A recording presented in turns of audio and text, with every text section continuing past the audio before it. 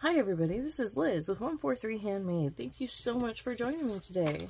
And we're going to work on making some more of these lovely little envelopes. And these I've just kind of fumbled through and created. You know, I've made envelopes with a bunch of different templates, with a bunch of different little boards, you know, all kinds of things. I inked some, I didn't ink some, you know. This one's made out of cardstock, the rest are paper.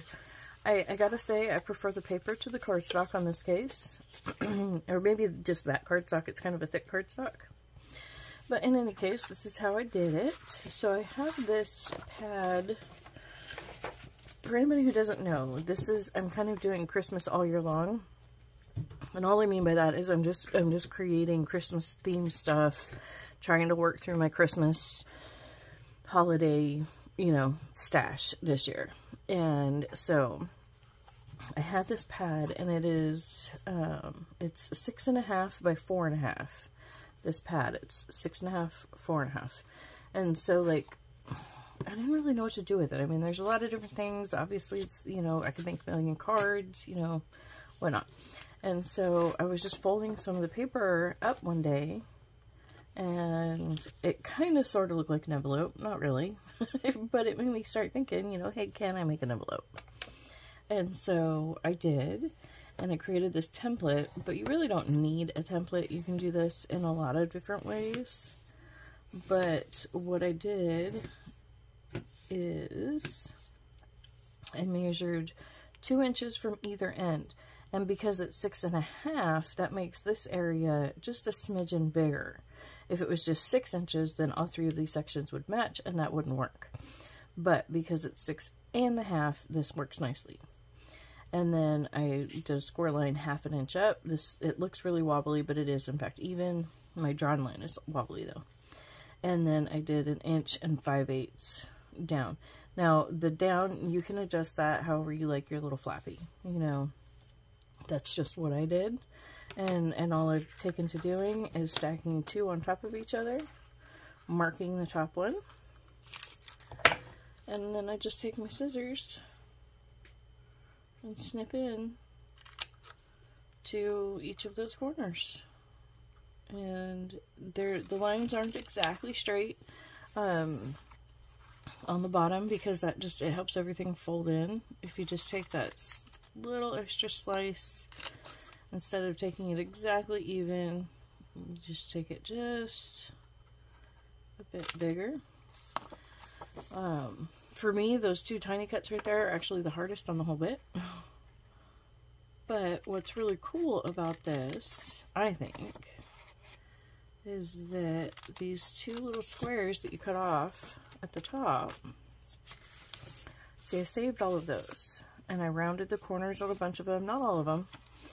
And I'm going to, those fit inside the little envelope super perfect, you know, super well. There we go. And one more cut. I would not recommend cutting more than 2 at a time, but you know yourself, you know what you're capable of. Cut what you want to cut, right? And so what I was doing is that as they were coming off my little squares here, I would take, because I was doing it in a stack of 2, you know, so I would take 2 of them and put them in my little corner rounder here,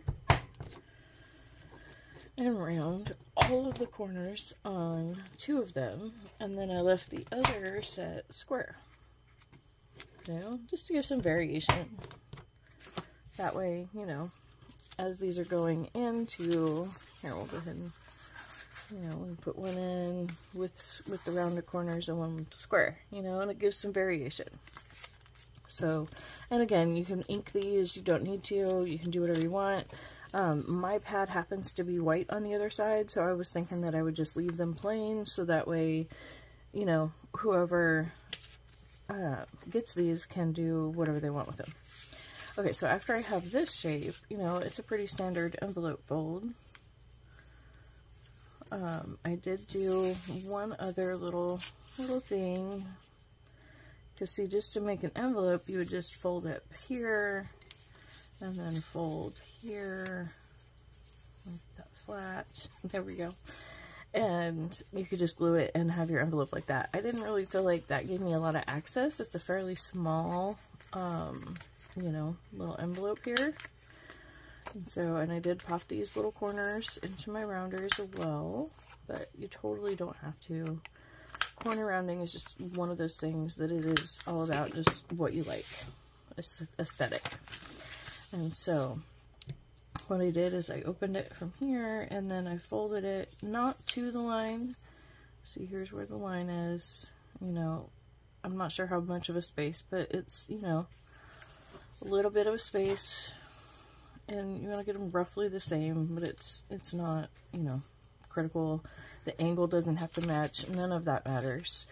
And then you just refold it, and now you've got, you know, that nice pocket space where you can reach in there readily. And then to anchor them closed, I was just gluing them. Honestly, I wanted to sew them, but I have very sad news. My sewing machine is broken.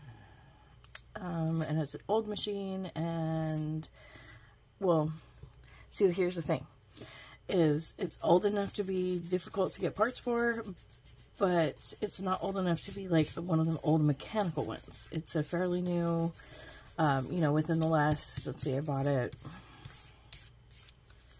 I don't know, within the last decade, I think. You know, it's probably only about 10 years old. So it's one of those that it's just old enough to be difficult to repair, but not old enough to be, you know, an antique and where you have resources.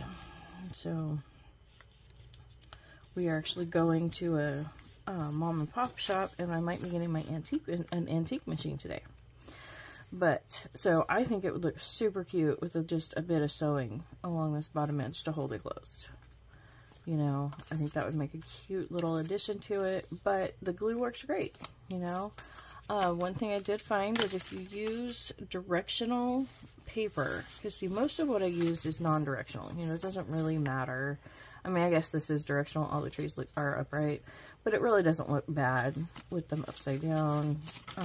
You know, the swirls, even the candy canes don't look terrible upside down. But like on the ones with the words, what I did is I covered the flap with, and this part where the upside down words were. Yeah, see, here's one. I didn't like that, and so what I did is I just took, I have this bit of leftover wrapping paper, and I just put glue on my flap here all the way out to the edge. It's just a little piece, so you don't need a lot of glue, but you do need it all the way to that edge, especially down here on this front. But really, all of the edges are important in a situation like this. I like to just get it nice and just a nice flat coating. Rub the glue off my finger real quick. And then I was using the Cricut edge to help me here. You know, and lay that just on that fold. So that way that I don't have to do anything there. And then what I'll do is I'll let that dry for a second. And let me see, do I have another small piece over here? No.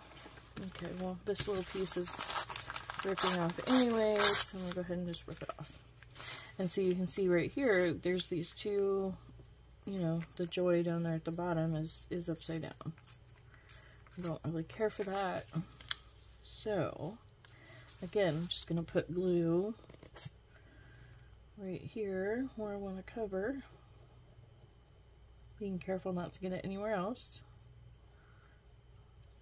And I do go ahead and take it all the way to the edges, even though, you know, the upside down bit isn't all the way to the edge. And then on this one, because I did the ruffly edge, what I'll do is I'll drag the glue down with the ruffly edge. See that? To spread it out, and then that gives me glue all along that ruffly edge. And then I can place it on there and know that that edge has a good amount of glue on it without worrying so much about glue spooging up. And there we go. And then you just come in with your scissors. You might be able to rip this. I found that because I was using paper as my base, not cardstock, I preferred to just cut. So, and that's how you do that. Super simple, super easy. Anybody can do this. You don't need a template. You know, you just need to do a little bit of marking, a little bit of, you know, you can measure it, or you can just take the concept and apply it to whatever rectangle you have, you know, and it doesn't have to be, you know, precise. There we go. And see, now we've got those upside down words all covered up. See how nicely that works? So, thank you all for joining me. I can't tell you how much I appreciate every single minute we spend together.